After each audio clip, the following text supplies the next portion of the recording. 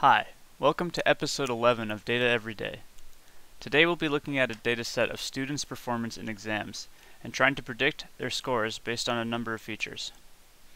Alright, so let's open up a new notebook right here, and we're just going to start by importing our usual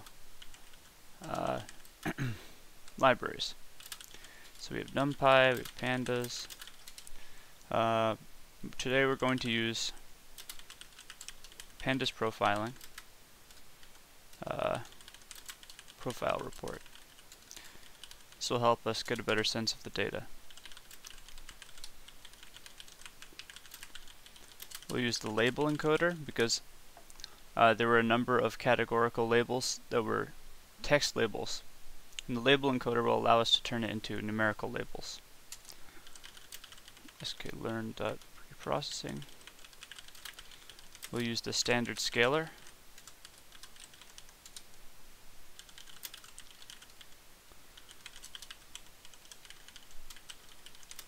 And always train test split.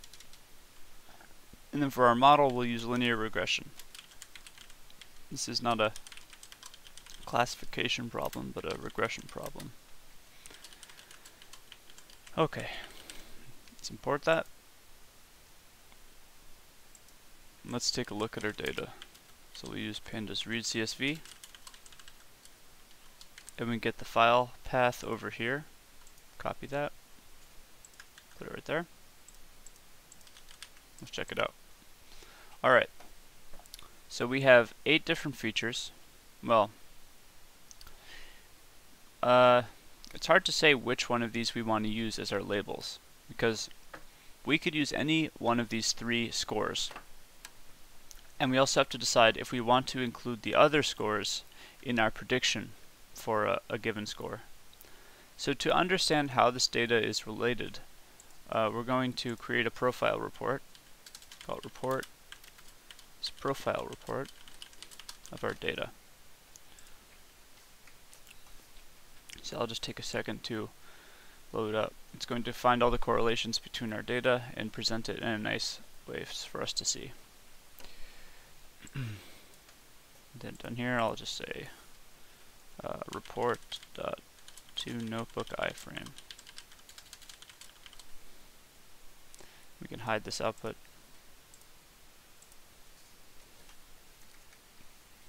And here it is. Alright. So we can see.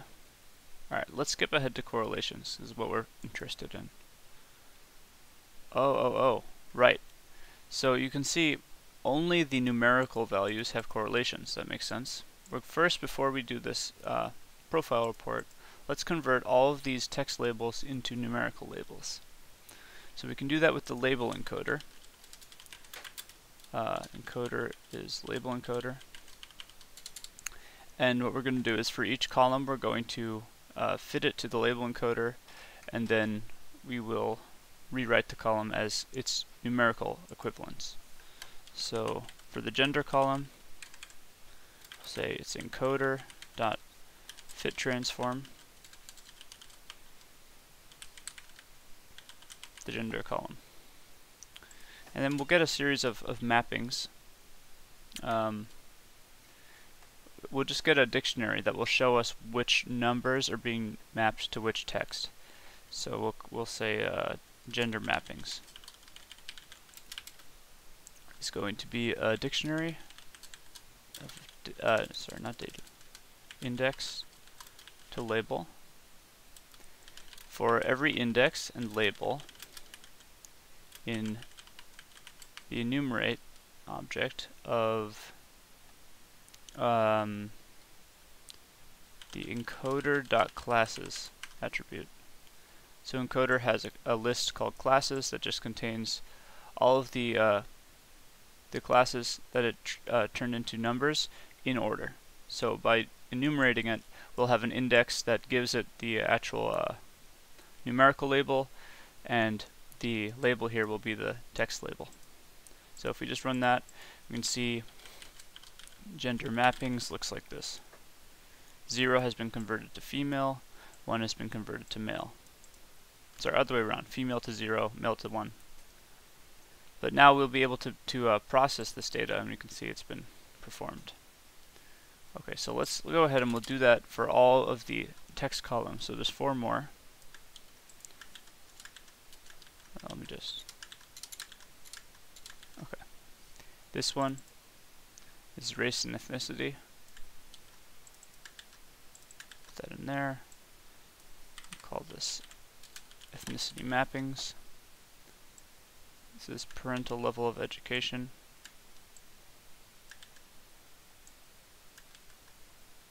Call it parent education mappings. And we're just making these mappings in case we ever want to look back and see what a 0, for example, in the gender column means.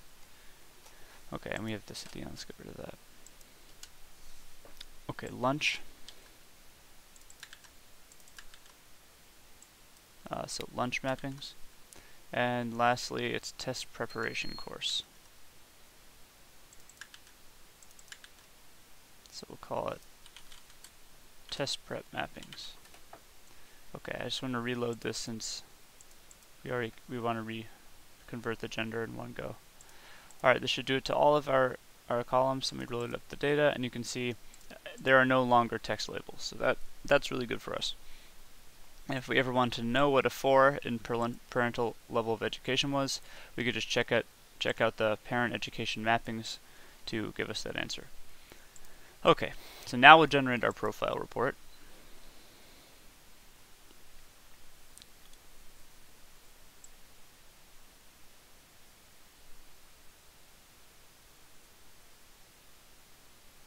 Okay, and check it out.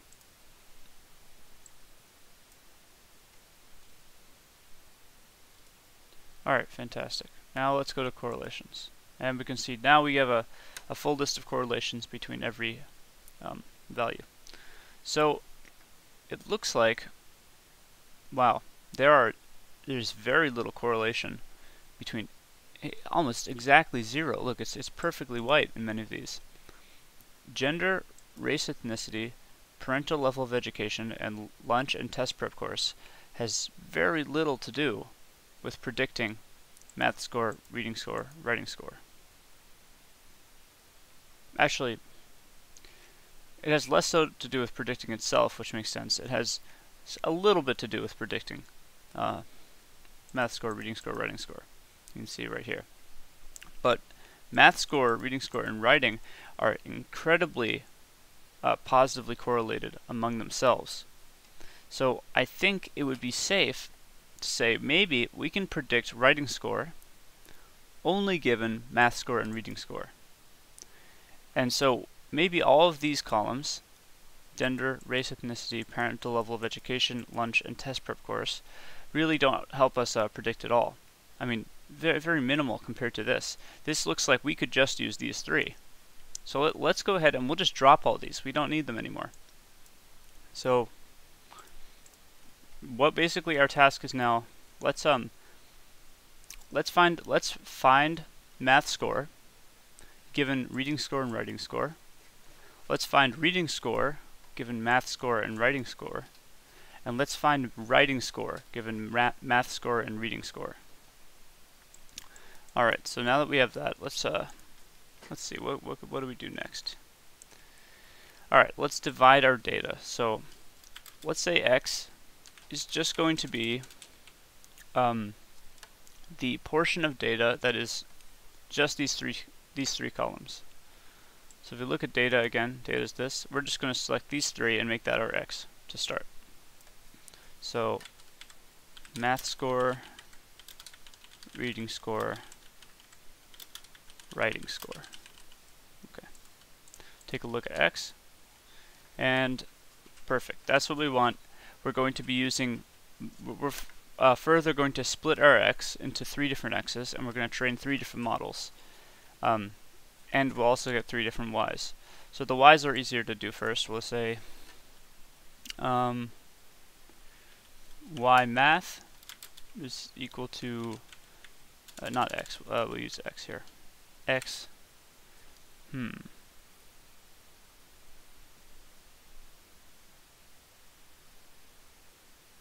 Interesting.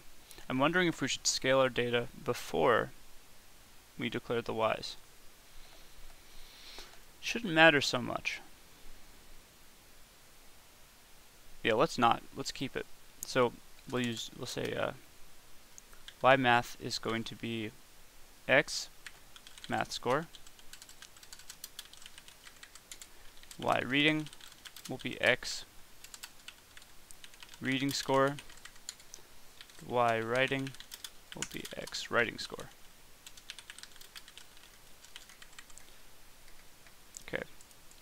Now we can see y math looks like this. Just this column. And you can guess what the other two look like. So now let's take our x's and let's make 3 different x's. X math, x reading, and x writing. So x math is going to be the portion of let's scale it first. We don't want to scale 3 different variables, 3 different data frames. We want to scale the full x and then break it up. So we'll say scalar is going to be standard scalar. This is from the sklearn library. And then x will be scalar.fit transform x. Now this will fit the scalar to x data and then transform x based on that fit. But let's turn it. This will actually return a NumPy array. So let's turn it back into a data frame, and we'll say that its columns are going to be x's columns. So we're going to retain the columns. Okay, if we run that, we check out x again, you can see everything's just been scaled down to have unit variance.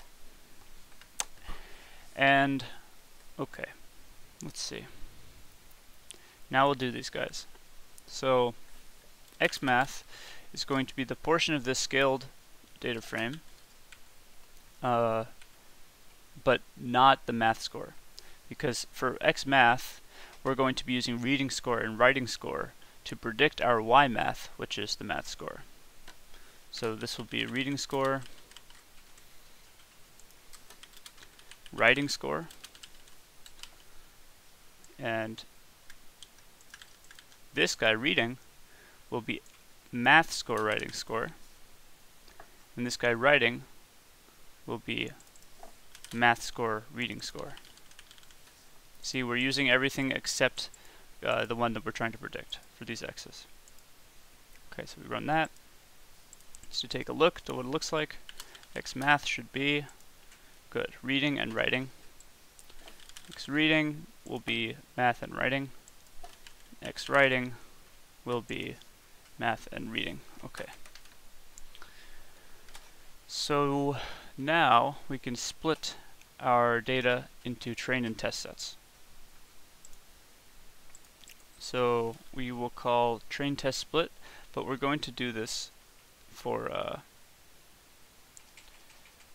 we're going to do this 3 times. One for our maths, one for our readings, one for our writings. So we'll say x math train, x math test, y math train, y math test equals train test split x math, y math. And since this is a relatively small data set of 1,000 examples, we'll use a train size of 70%. Okay, we'll do that again, this time for the reading. Here, I'll just copy paste reading in here a bunch of times.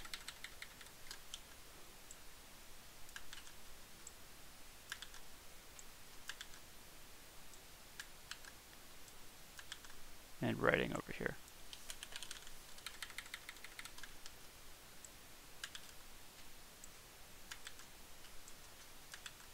Whoops. Okay. Alright, we run that just to take a look at it. X math is the original X math. Oh, sorry, X math train I should do. The original X math, but only 700, 70%. And xmath test should be the same thing, but 300 examples. Right. Great. Okay. So now, make sure everything's good here. Okay. We will start making our models. So we imported linear regression model, and we'll make a math model, which will be linear regression object. And oops, we'll do the same thing for reading and writing. We'll make a reading model and a writing model. Okay. All right. Now we're going to fit them to their respective data sets. So math model.fit, and we will use it with xmath train, xmath test.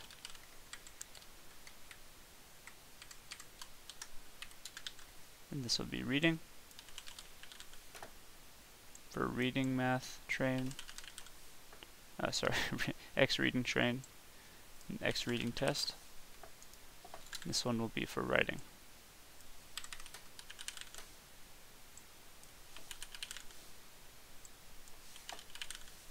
Okay. And after we fit them, we're going to calculate their coefficients of determination, or R-squared values. So this will just be what the score function for the linear regression object returns, since there's no sense of accuracy with regression. This is a better idea of how our model is performing. So math model.score, and we're going to use the xmath test and the ymath test to evaluate it on unseen examples. And we'll do the same thing for the other two. This will be reading model.score, and x reading and y reading.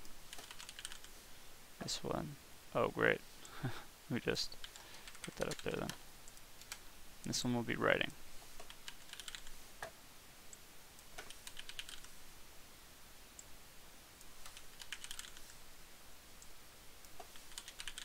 Okay. And let's run that. Oh, we must have passed it in incorrectly. Oh, we put the tests up here. What was I thinking? This should be Y train. Y reading train. Y writing train. Okay, so we have X math train, Y math train. Good, good. Then X math test, Y math test. Yeah, this should be good. Okay. Alright, now let's print it out. I guess we're done. Let's just see how it did. So we'll make an F string, and we'll say math R squared value. It's going to be the math R2. And this one will be the reading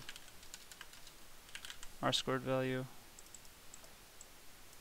Reading R2. This will be writing and writing. Okay. And wow, fantastic. Alright, so what do we notice? This makes a lot of sense. Reading and writing are very easily predicted. Math, not so much. That probably is because reading and writing are very similar. Like, if someone's doing well in reading, they're probably doing well in writing, and vice versa. But not necessarily with math. These guys, reading and writing, are not great predictors of whether someone will do well in math. But reading is a great predictor of writing, and writing is a great predictor of reading. And that's why we see such high R-squared values for reading and writing, but not as high of one for math. Alright, thanks a lot for watching today's video. If you liked the video, make sure to leave a thumbs up, hit the subscribe button, and leave any comments below for any suggestions for the channel. So I'd really like to make improvements based on what you guys think. Alright, thanks a lot. See you tomorrow.